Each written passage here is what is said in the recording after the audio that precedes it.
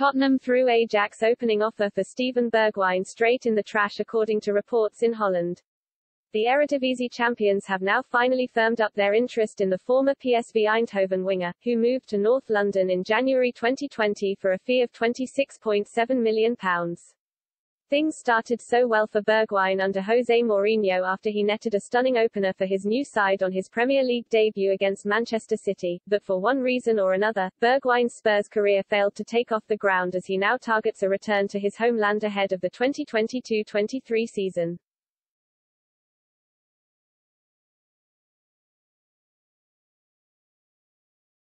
According to De Telegraaf, Ajax have now seen an opening offer rejected by Spurs for the forward, who is currently away on international duty with the Netherlands. Erik ten Hag was desperate to bring Bergwijn to the club in January, but the Dutch giants were unable to strike a deal.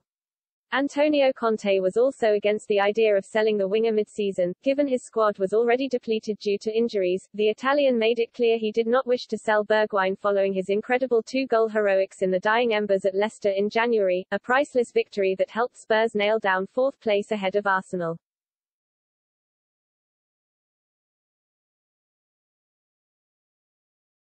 But now Conte is willing to sanction the 24-year-old's departure following the capture of Dejan Kulusevski from Juventus in January. The Swede was simply excellent for Tottenham in the second half of the campaign, netting 5 times and assisting 8 goals in 18 Premier League outings.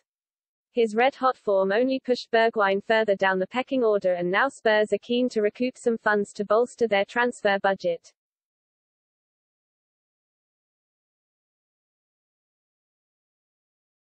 Tottenham's owner ZNIC recently confirmed they are set to pump an additional £150 million into the club this summer, yet there's also an appreciation that some players will need to go in order to make room within the squad. Harry Winks, Matt Doherty, Emerson Royal and Joe Rodon are among the other players that could leave Tottenham this summer.